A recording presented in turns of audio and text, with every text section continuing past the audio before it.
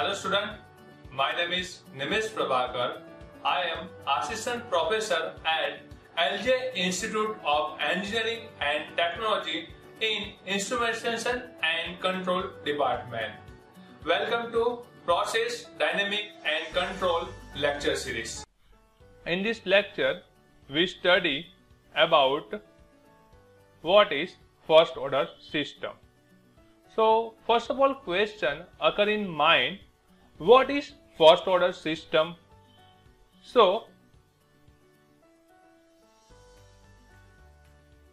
a first order system is one whose output is described by the solution of first order differential equation. That means one system whose output y of t is described by solution of first order differential equation. Mathematically, we can represent first order system or system as a1 dy by dt plus a0y is equals to b f of t. Here f of t is represent input, or it is also known as forcing function. Here a1, a0 and b is the constant and y is represent output. So this is a general form of first order system. Now if we consider in this equation a0 is not equals to 0, that means a0 is not equals to 0, so we can write this equation as a1 by a0 is equals to dy by dt plus y is equals to b by a0 into f of t. Here simply we divide all the equation, and that means left hand side and right hand side by the a0.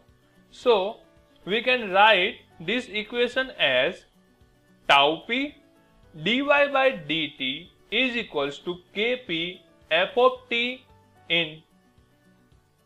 into kp. Here tau p we can known as time constant, and this represent the value of a1 by a0, and kp, this is kp is also known as steady state gain or static gain or process gain, and this represent the value of b by a0. Now this is a general equation of first order system. Now we take the Laplace of this equation. So we can write this equation as tau p, and we know the Laplace of differential equation. So we can write simply as y of s. Here y of 0 is the 0. So simply we write s into y of s. Now y Laplace is y of s, kp is constant, and f of t is equals to f of s.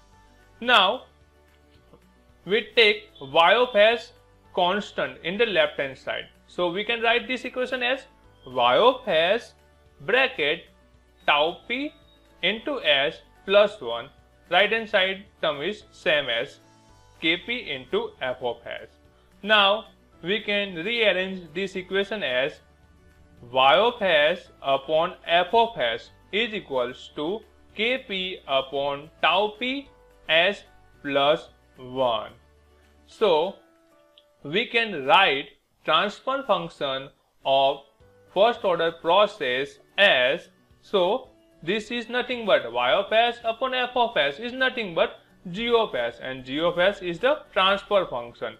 So y of s upon f of s is equals to kp into tau p into s plus 1. So this equation represents the first order system. Now a first order process with a transfer function given in equation number 3, also known as first order leg, linear leg or exponentially transfer leg. Now here we consider in this equation same the second one case we consider if a0 is equals to 0. If first one case we consider a0 is not equals to 0. Now we consider if a0 is equals to 0. That means what? This term is 0. So we can write this equation as dy by dt same as b, this a is gone this side. So b by a1 into f of t. Now we can represent this equation as dy by dt is equals to kp dash into f of t, where kp dash is represent nothing but b by a1. Now we take Laplace of this equation. So we can write this equation as y of s is equals to kp dash into f of s. Okay. Now we rearrange this equation. So we get y of s upon f of s is equals to kp dash upon s. So we get transfer function as y of s upon f of s is equals to kp dash into s, and this case is known as pure capacitive or pure integral system. So this represents the pure capacitive first order system. So this is a first order system. What is first order system? Now next one, we take one example of first order system for better understanding. So we take one example of simple liquid tank or water tank example. Here in the figure we represent one tank. In this system, A is the uniform cross section area of tank, that means area of this tank. Now R, this R is represent flow resistance, that means this output flow resistance is R. Now V is represent the volume of total tank. So we can also write this volume in terms of area into height as A into H.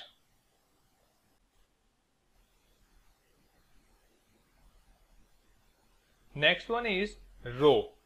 Rho is the density of material. Here material is water.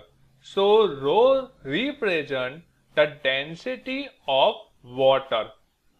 Next one is Q0. Q0 or Q0. Q0 is represent outlet flow rate. That means water outlet flow rate. Next one is Q. This Q. Q represent inlet flow rate. And H. H is the height of water level in tank. That means H represent the height of water in tank. Now from this figure we can write the relation between Q0, that means output flow rate, and resistance R as Q0 is equals to H by R. This represents the linear relation between the Q0 and H. In next lecture we will discuss about non-linear system. Here we discuss about linear system. What is linear system? What is non-linear system? We will discuss in next lecture. So here Q0 is directly proportional to the H. That means in the variation in Q0 and H is directly proportional. That means if flow rate is more, then height is decreased more. This is a linear relationship. And Q0 and R is inversely proportional. That means if resistance of flow, output flow is more, so at that time output flow rate is low, and if flow rate is more, then resistance value is more. So this is a relationship between Q0 and H. Now, what is the aim? The aim is to determine the transfer function that relates the height to flow. So here our aim is to determine the transfer function that relate the height, this H and Q0. That means in the variation in Q and this Q flow, accordingly the height is vary. So we find the relation between the height and flow. So for this we take conservation law. So according to conservation law, here we take only mass conservation law. So according to mass conservation law, we can write rate of mass flow in minus rate of mass flow out is equals to rate of accumulation of mass in tank. That means in other language we can say rate of accumulation of mass is equals to rate of flow in minus rate of flow out. So mathematically we can write this as here rate of flow in. So flow in is represented by Q, and rho is the density. So water flow and the water density is the rho. So we can write rate of flow in is equals to rho into Q of T. Same as we can write rate of flow out as rho Q0T, and rate of accumulation of mass in tank. So we can write rate of, here the mass is the represent in the terms of volume. So rho into V. V is represent the total volume in the tank, and the d by dt is the rate of change we can write. So here rho and rho is common or constant, so we can cancel out rho, and we also know V, volume, is also we can write in terms of area into H. So V is equals to A into H. So we get this equation as Q of T, here rho is cancelled, minus Q0T, and we write V is equals to A into H. So A is constant and dH by dt. So here H is the variation in the height of the tank. Now we know Q0 is equals to H by R. So putting the value of Q0 in this equation, we get Q minus H by R is equals to A dH by dt. We can write Q of T or Q, and Q0 is equals to H by R is equals to A dH by dt. Now we introduce deviation variable into the analysis. So at initial state, the process is operating at steady state, which means there is no change in the height of this tank. So initial state, there is no input and no output. So at that time there is no variation in the height. So we can write that this term dH by dt in this equation as 0, because at initial state there is no variation in height. So dH by dt is equals to 0. So by putting this value, and we can write the equation in steady state as Qs minus H of S by R is equals to 0. Here consider this equation is number is 4. And here in this equation Qs, this S, subscript S is represent the steady state value. So we write Qs and Hs. So see, this represent the steady state value of height and this represent the steady state value of input flow rate. And this dH by dt is 0. So we write dH by dt is equals to 0. Now, subtracting this equation from this equation. So subtracting equation number 4, this is the 4 and by this 3. So we can write Q minus Qs minus H by R plus H of S upon R is equals to A dH by dt. Now we rearranging this equation, so we can write Q minus Qs is equals to, this term grow in the right hand side. So we can write minus H by R is equals to plus H by R.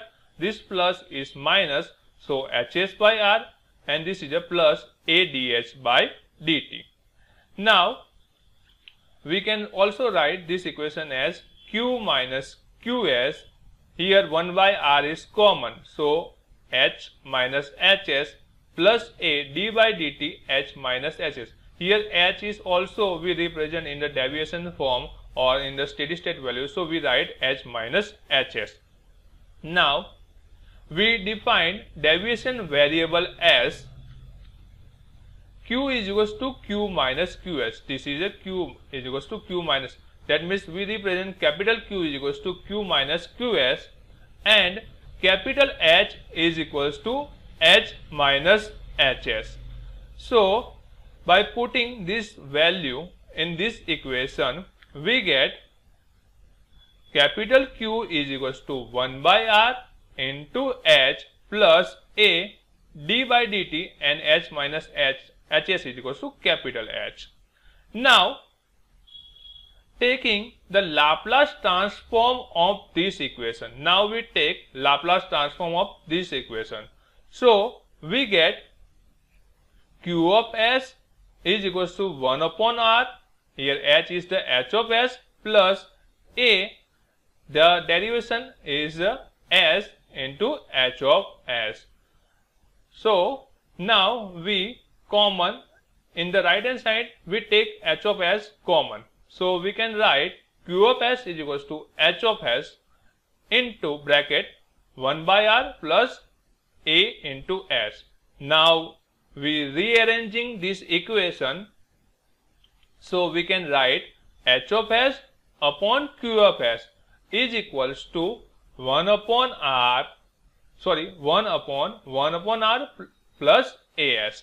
So this is nothing but transfer function H of S upon Q of S is equals to R upon ARS plus 1.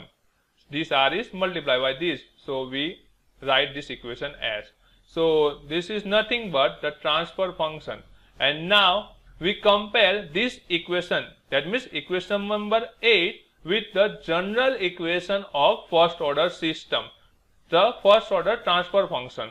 So we can write Kp is equals to AR, and we know tau p is equals to AR, and we know the tau p is the time constant. So we get tau p is equals to AR and Kp is equals to R, and R is the process gain. Okay.